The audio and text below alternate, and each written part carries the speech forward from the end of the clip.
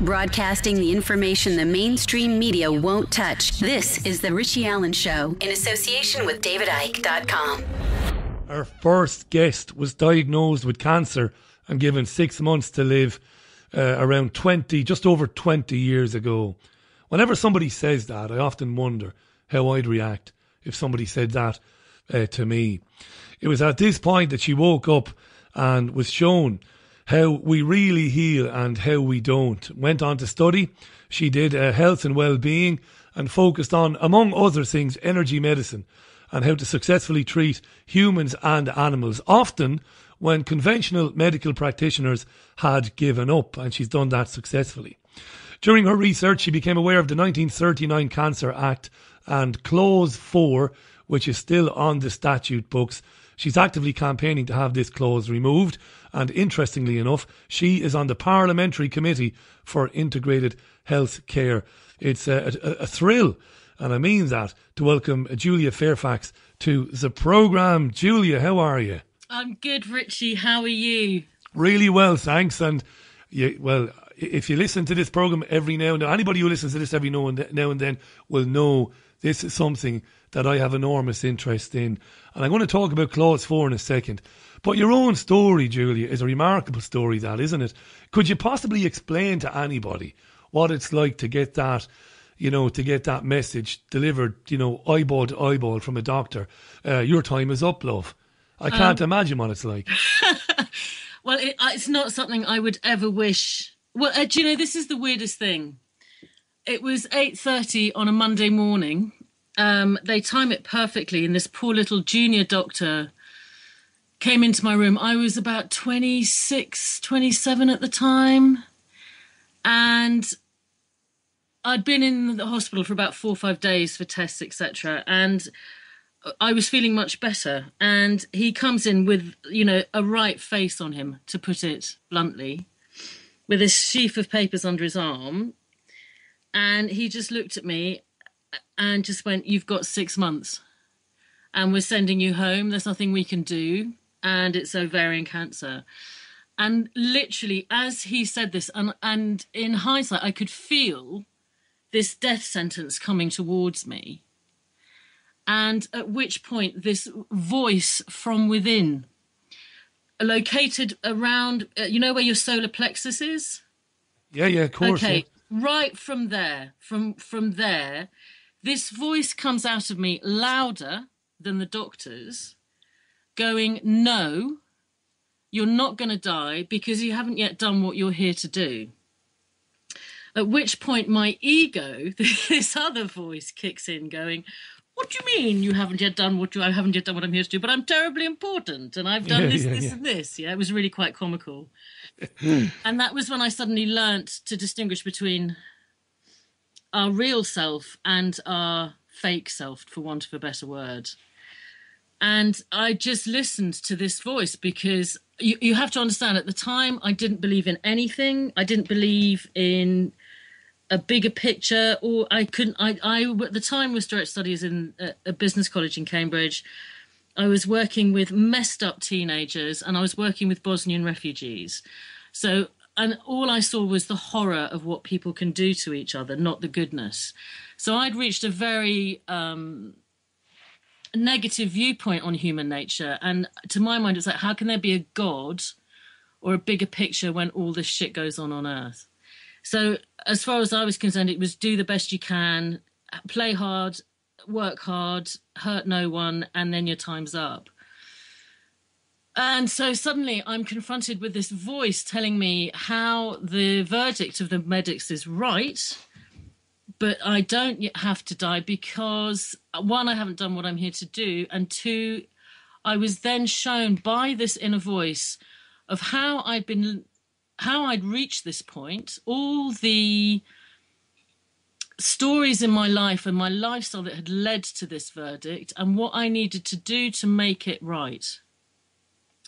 And it was literally like being watching a movie of one's own life. So it showed me all the trauma stories that had led to this verdict. It showed me how my body was so acidic because at the time I didn't drink much water. I drank a vast amount of coffee. I drank a lot of alcohol. I mean, not excessive, but at least, the normal average, about half a bottle every night. I smoked 20 fags a day. I exercised, but not regularly, and I was stressed to the hilt with what I did for a living. While you're doing all that, you're working 60 hours a week. It's a perfect cocktail, isn't it? Oh, Recipe man, for disaster. Absolutely. Yeah. The ideal cocktail to be given that diagnosis. You could have had a heart attack, Julia, let alone cancer. Your heart might have stopped. No, my heart's way too strong to kick in, to stop working at any time. So I then did what this voice told me to do, which was to clear all the cells of my body of all of these stories and to forgive myself. Have you heard of something called the Ho'oponopono? I have not, no. I'd be a liar if I said I did. What is it? Okay, this is all stuff I subsequently discovered after my own sort of transformation. In Hawaii, as there is in all indigenous cultures, incredible natural methods of healing. And they all work from the premise that ultimately all healing comes from within, from our own connection to self and to source, for want of a better word. Now, in Hawaii, they have this incredible, for want of a better word, a prayer, and it's simply 4 statements, which is, I am sorry. Please forgive me. I love you. Thank you. And this has been proven to have the most profound effect on our structure, our well-being, and our relationship with self and all others. And this was confirmed, I'm kind of digressing a little bit, there's an incredible guy in Hawaii who's Japanese Hawaiian in the 60s, I think his name was Dr. Len or something like that, who did the most incredible work with all the psychopaths and the sociopaths in this particular mental hospital who'd been locked up and literally like the keys thrown away. And you can Google him. He was the most incredible man. And true story, all he did was he would come in and he wouldn't even see any inmates. He'd just hold their files and do this prayer over the files. And literally within 2 to 3 years, nearly every single person had transformed themselves. Wow. Amazing. So what this did for me was I was then, my specialist then came in mid-morning, and the first words he said to me was, do you have bupa? Right. The magic word in health. And for I'm just going to say, for our listeners overseas, they would be a very well-known provider of healthcare, but basically medical insurance, basically. Yeah. So I was in a state hospital, good old NHS. And then suddenly the specialist comes and goes, do you have, health insurance? And the only perk I had from my job at the time was, full medical cover. And his exact words were, because you don't forget stuff like this, ever. It's indelibly printed on your brain for the rest of your existence. And he goes, his words were, I have a feeling about you. And with your permission, I'm going to transfer you to the private hospital and I'm going to operate on you this evening. So, which obviously I agreed to, because obviously I didn't really want to die. And I knew I needed all the help I could get. And this is why I'm an advocate of integrated medicine, because personally, it was a combination of surgery and this own healing from within that got me better. So I got transferred. I'm listening to this voice the whole of the way through the day, showing me how to release and clean my cells and my whole body. And it said there wasn't enough time to dissolve the tumours, which has been proven by an amazing guy called Greg Braden. But there was time to clear the cancer. So to cut a long story short, by the time... Oh, yeah, and that was the other thing. In mid-afternoon, he came in and said, did I want the option of having children or just a straight in and out? And I was like, I want the option. So he said, well, in which case I'll be the inners for as long as I need to. So he operated on me that night, removed more tumours than he'd ever come across, wrote a paper about it in The Lancet. for the most tumours removed from someone's ovaries. And I died on the operating table. And this was the other classic thing, having been one of those people who didn't believe in anything. Suddenly You had a near-death experience. Yeah. Or a death experience even, yeah. Yeah, which have been well and truly, documented now. And, all of us say exactly the same thing. There is very much a bigger picture, and it's incredible. Anyway, so I'm looking down on my body, that classic thing, and I'm just going, there's no way I want to go back in that body. You're back in the light, you're back in this divine bliss that is. And I was just looking at my poor battered body with drains hanging out the guts and the whole shebang. And I was just like, there's no way I'm going back in there. And then I could, the specialist and his head nurse had their hands over my heart, or either side, calling me back into my body. And I could feel their love for a complete stranger. And then I became aware of how difficult it was to hold love on earth, all the interference. And it was like, I knew then I had to come back, one, to help people realise that, one, there's life after death, and two, that you don't need to die of cancer. And that, there are ways through it. And so that was that. And the next thing I knew, I was back in my body, and it hurt like you wouldn't believe.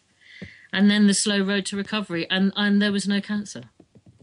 This is the most amazing thing. So, you were told that you had ovarian cancer, and malignant tumours, and the tumours turn out not to be. They turn out to be benign, and this is what this was communicated to you. Before. I mean, this is amazing. What did they say what did the hospital think? Did they think, well, we've screwed up the tests, or? Well, to be honest, I was off my face on morphine. Later on when they're reflecting on this, did the hospital say, we must have made a complete mess up of this? No, nothing. And to be honest, I was so thrilled to be okay. I never went there because I'm not by nature. I don't believe in this thing of sue the pants off everyone. I don't agree with any of that stuff. It just goes against my nature. And to my mind, I knew what it was about. I knew that they were right and that what had happened was just a healing. And in my subsequent work, I've seen this happen with others. So, and that was the kind of beginning of the journey. But of course, then I went into survivor's guilt because my father had died of cancer a couple of years before, who I adored, who was Irish, funnily enough. And I'm not. People are. So I was from my neck of the woods, I reckon. Yeah, he was. He was a Wexford boy. Yeah, in Waterford. Yeah, and next door to you. Yeah, and how incredible. Yeah. So when he was dying, this voice within me, my kind of intuition, as I now know it to be, kept saying, you don't need to die like this. But I just put that down to not wanting my dad to die. Yeah. So that then basically afterwards, I'm a trained analyst, so, and ironically, I'd worked in competitive intelligence for the pharmaceutical industry. What's competitive intelligence? Oh, this is a mighty market. Sounds like spying. It sounds a lovely way of saying spying. Basically. In a way. In a way. Water it down, yeah. Yeah, I worked for an incredible organisation called Skilla, run and owned by an extraordinary man called Moish Tov. Who provide healthcare data for all the pharmaceutical industry. And I was paid very well to locate data on markets across Europe. I covered 26 countries and I projected markets for 5 years. And so I knew in my heart that the pharmaceutical industry was only ever interested in bottom line profit, not well-being of people. Never have been. No, sadly not. Don't get me wrong, I personally feel the vast majority of scientists and doctors and nurses around the world are the most incredible people, but they are restricted by their methodology and by their belief system and their training. I've had a client who was under the diagnostics of the Royal Marsden, which is, as you know, a big cancer hospital. Famous one, yeah. And they asked their oncologist what the oncologist felt about if they worked with me and just used the diagnostics of the Royal Marsden. Their oncologist turned around to them and said, off the record, I highly recommend it. On the record, I have to say it is not in your best interest. They said, because all I can do is I can only prescribe radiation or surgery. Radiation or surgery, yeah. But the interesting thing is, in my sort of subsequent research, the Queen Mother, God bless her, had breast cancer in the 1970s, which is not a well-known fact. And she, with obviously the amazing homeopathic doctors and so forth that they use, discovered the healing power of mistletoe. How do we know this? Remind us. How do we know what? How do we know this, that not only did she have breast cancer, but that she was, exposed to mistletoe therapy. And homeopathy. Because of her, mistletoe therapy is now on the NHS. Brilliant. No, I'm just asking, because our listeners have been going, how do we know this? Yeah. Because it's private. I can't reveal my source on that one. Okay. You have to just go with it, and it's true.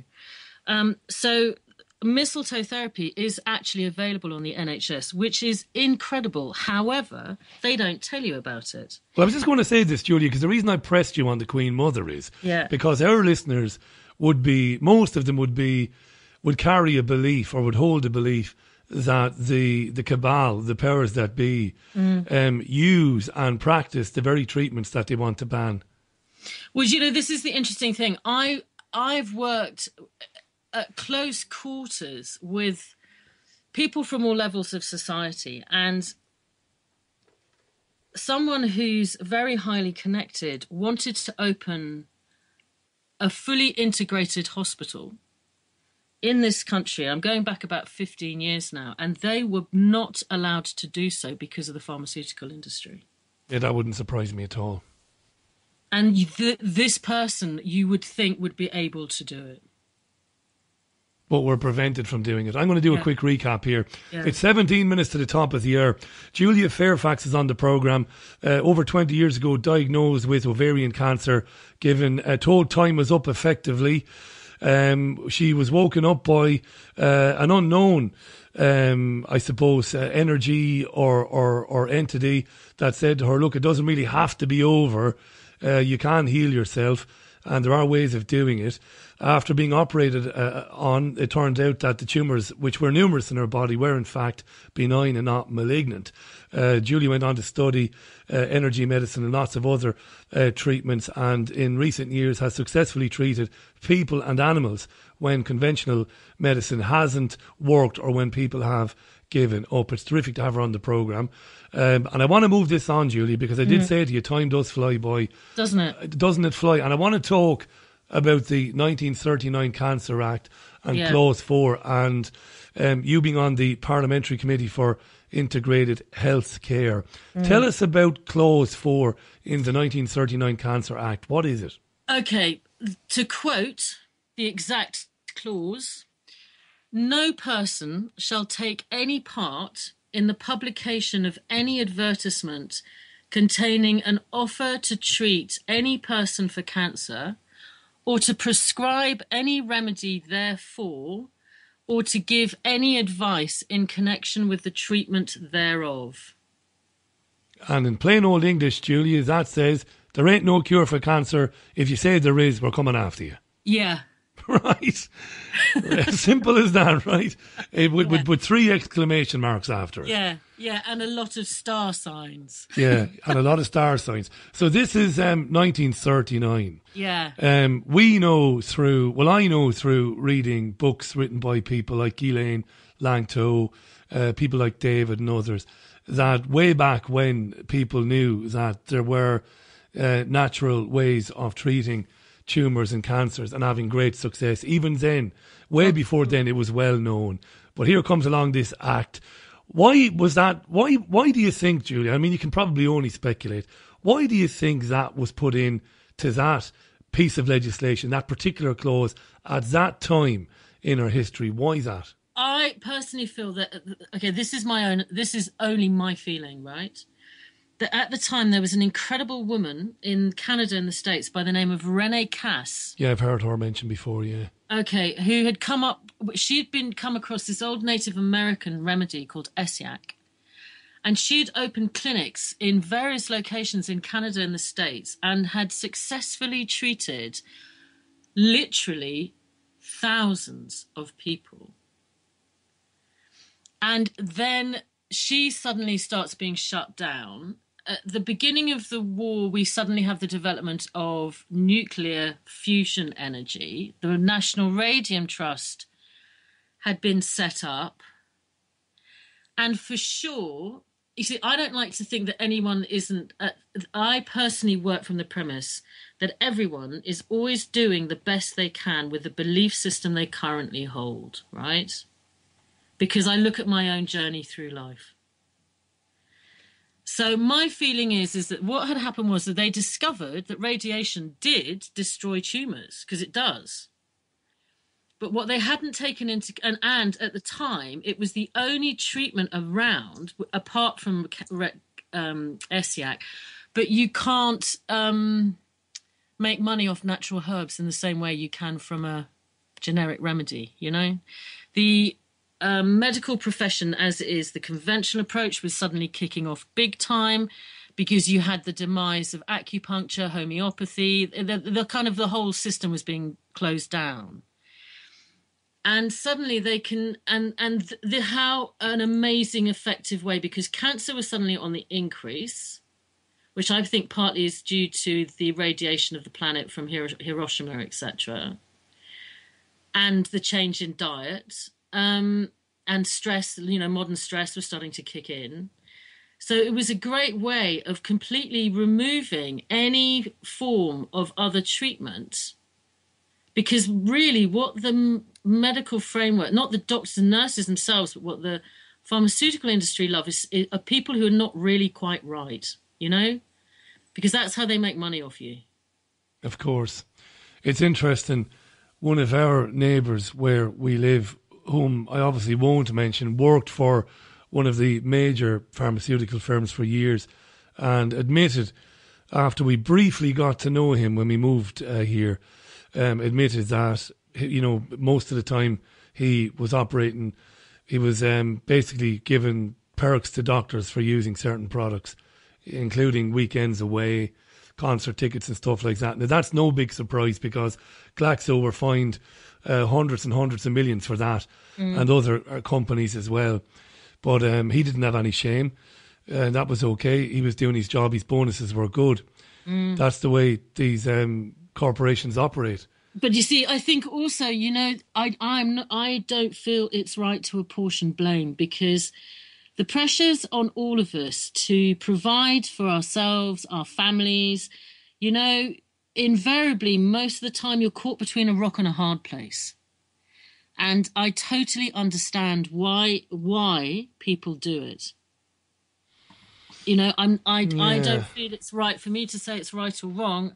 I get it. I know what you're saying. Let he without sin cast the first stone and all that. Exactly. But equally, when it comes to this sort of thing, I can honestly say, and I can only speak for myself, Julia, I've made plenty of mistakes over the years, and I've let people down at times, and I've not been a great person, at many times.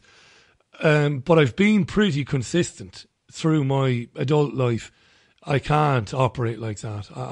I've walked away from good jobs because I can't operate like that. As I said to you privately, I weep and rage almost daily. Yeah. Because I am seeing people every week whose bodies have been ravaged.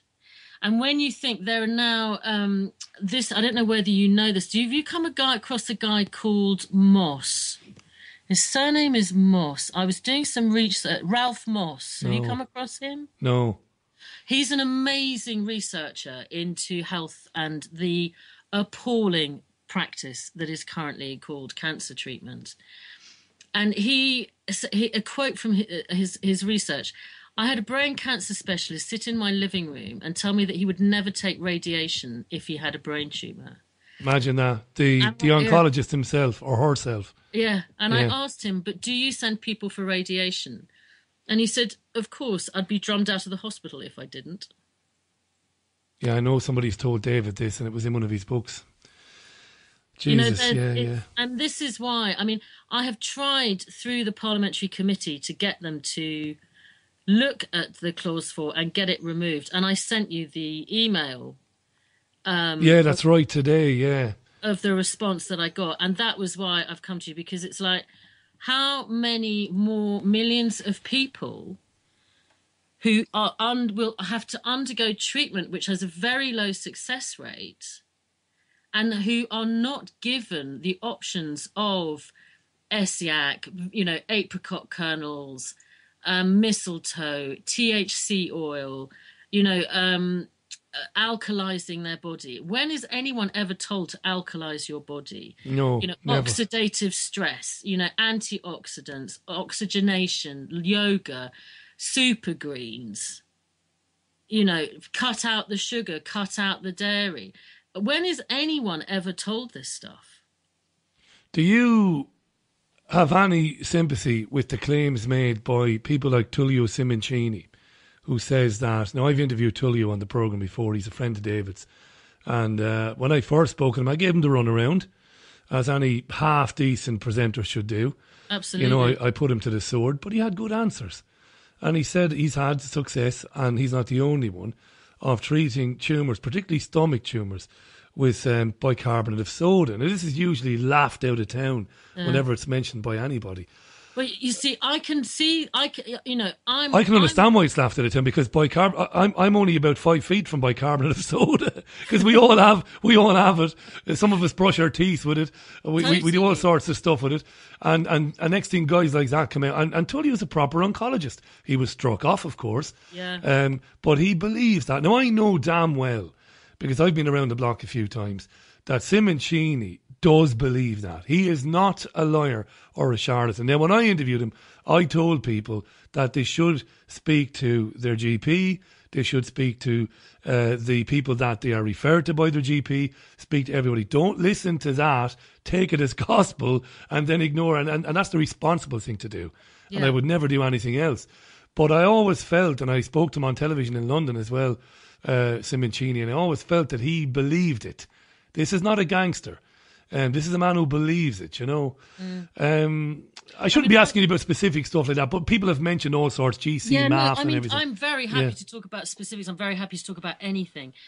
I can well believe it. I personally come from a viewpoint that I don't think you have to believe in anything for it to work, because I've had people come to me, and in particularly when I started treating horses, and one of the first cases I had, I took one look at the horse and went, no way. No way can the horse come back from that leg injury. Yeah. And my work's done through dowsing, and the answer came back, yes, this horse can get better. And all the way through the treatment, my mind was going, no effing way. No way can this work. And within 3 months, that horse was better than it had ever been, to the point whereby the vet scanned its leg, which had terrible, terrible injury. And it was completely gone. And there was not even any sign of any scar tissue. Marvellous. So, I've seen the same things with humans, and I can understand the principle of bicarb of soda because it alkalizes the body. And one of the key factors that is behind cancer is acidification of the body. Now, the body... Common in fungus, of course. Yeah, Candida. Yeah, that's right, which is what Simoncini talks about, yeah. Yeah, Candida's a big one. And when you think about your average lifestyle, of which... I can totally identify. I like a drink, I like a smoke, I like to go out. But my diet is predominantly healthy. It's, but if you think about most people's diets, it's heavily laden with sugar. It's mostly instant. You rarely, if ever, drink enough water. You do a huge amount of caffeine, a regular, usually amount of alcohol. Now, all of these and mobile phones, the radiation of mobile phones is a massive one, which no one wants to hear. Nobody wants to talk about that. You're absolutely right. We've covered it extensively on the programme, and it's crazy conspiracy theory. We're all conspiracy. That's right. And because you've been, you've worked within the pharmaceutical business, you're an analyst, you're a data analyst. You know that no health impact study has ever been done on Wi-Fi radiation. Never. No.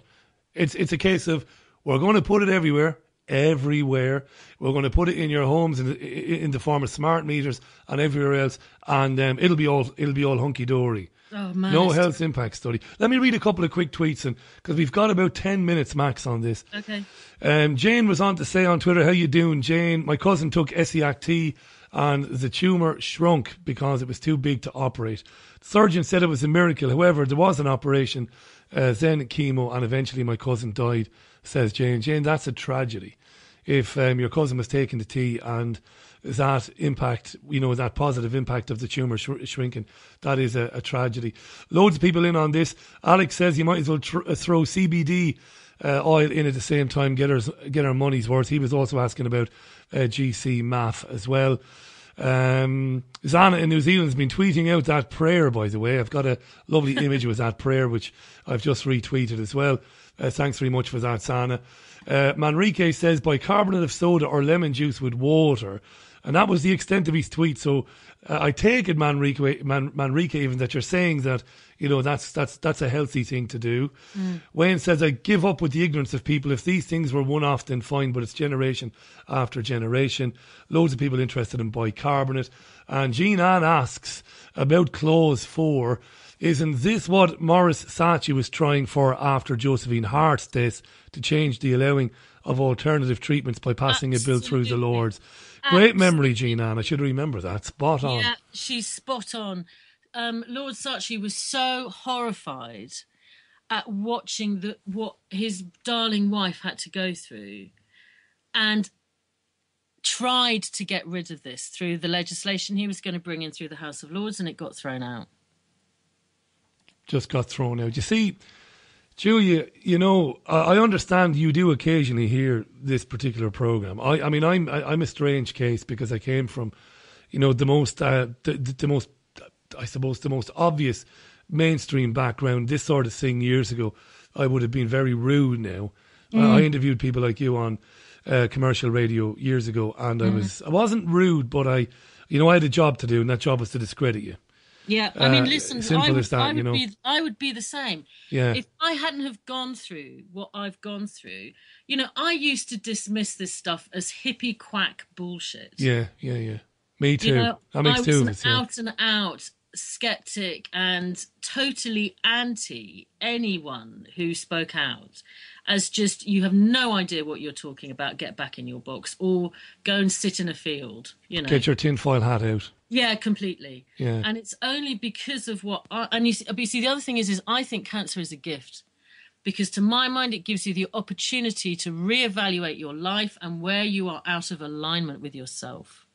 That's been said to me by Mike Lambert, David's friend on the Isle of Wight, the Shen Clinic. Mike, who gave me the most disgusting powder 4 years ago in London when I was complaining of a duodenal ulcer, which came back every now and then, brought on by that crazy lifestyle that you described, Julia. Mike said, if you take this, you might, once in a blue moon, you might have a bit of acid indigestion, but you'll never again, vomit blood. I don't want to put our listeners off if they're eating their dinner. And you'll never again pass blood because of your ulcer.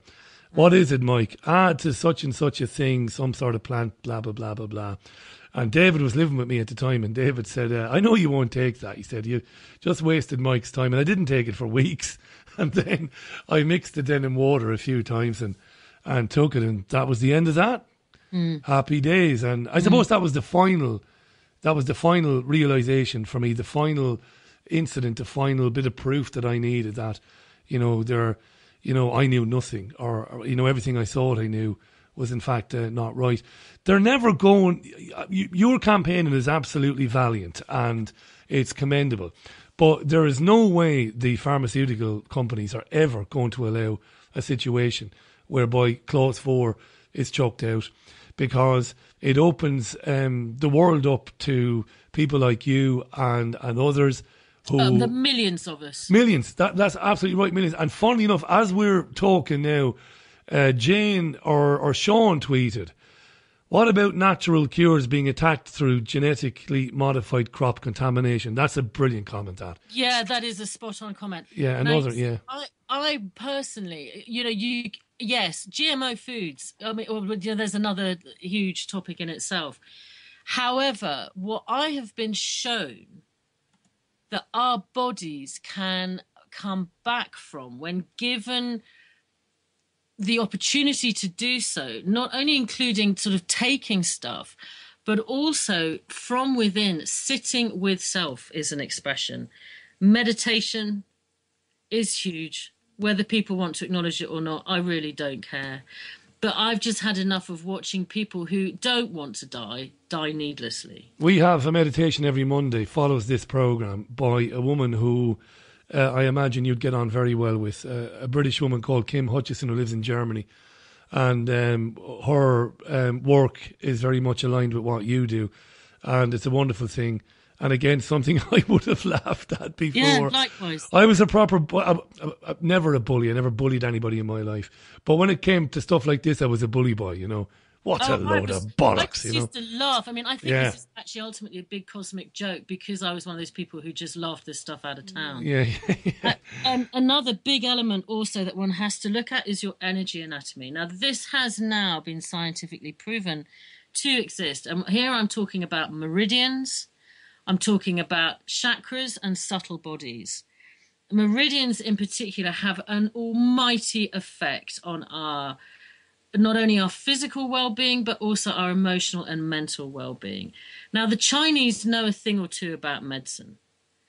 And they've really got it right where the meridian system is concerned, hence the effectiveness of acupuncture. And it's, to my mind, there is no one thing. You have to look at your diet, you've got to look at your nutrition, you've got to look at your lifestyle, you've got to look at your geopathic environment. You have to look at where you are within yourself and preventative care. That doesn't mean you have to become neurotic, but I feel water, dehydration, the pH balance of the body, how you are with yourself, because, you know, there's the emotional element which suggests that cancer is a form of eating away at self. Get rid of sugar out of your diet. The little things that you can do yourself, you know. Yeah. I'm going to have to call a halt to this, but I'm going to ask you to come back on soon. What I want to ask you before we go, though, is it's been fascinating. Thanks for coming on, Julia. Pleasure. Is Chris Piper, how are you, Chris? Chris is a vegan. That's not anything to do with his question. But we are talking veganism next week on the programme, folks. And I've gotten myself one of those NutriBullet things. I'm going to try the juice diet. Joe Cross, I'm going to try one of these juice programmes. And they're good, but for a short while only. For a short while only, that's right. Yeah, I don't drink very much. I've never smoked. And I run 5 kilometres a day, so I'm in good shape. But I'm going to have a go. I'm going to have a go at veganism for about a month, see how I get on with it. No, I really am. For about a month, I'm going to do it. And I'm going to do a video diary at the same time. My big ugly body, yeah. Now, please ask Julia, says Chris, what does the Royal London Hospital for Integrated Medicine do? Is it simply homeopathic or is it fully integrative? The Royal London Hospital for Integrated Medicine, described as the largest public sector provider in Europe. What is it, quickly? I don't know. Good answer, the honesty. But I'm very happy to find out and send you an email. And come back and report on it. Yeah. When we pick up these issues again. What I'm going to say is you've got my email, and if I've put together a document on all the key information I have discovered in the last 20 years on all the different forms of treatment, preventative care, any that I feel have validity to them. And if anyone wants it to me, I'm very happy for you to give my email out, and I will happily email them out to people. Julia, that's brilliant. I really appreciate that. I will tweet it out there for people. I know your website has been under attack and you're having difficulties with it. I'm not surprised by that. But I'll invite you back in about 6 weeks and we'll do a longer segment. And we'll take questions and answers because we've had a lot of tweets and emails come in there. Yeah, I'd love to help anyone I can. I'm here to serve, you know. And thanks for that. And good luck with the campaigning for Clause 4 and the Cancer Act of 1939. Yeah, if anyone wants to sign the... I've got a petition going on AVAS, because if we get 100,000 signatures, then it has to be debated in the House of Commons. Can't wait to talk to you again. Thanks for the education, Bless Julia. you, I really Richie. enjoyed God it. bless now, and you take care. Look after yourself. Bye for now. Julia Fairfax on the line to us there. She's in London.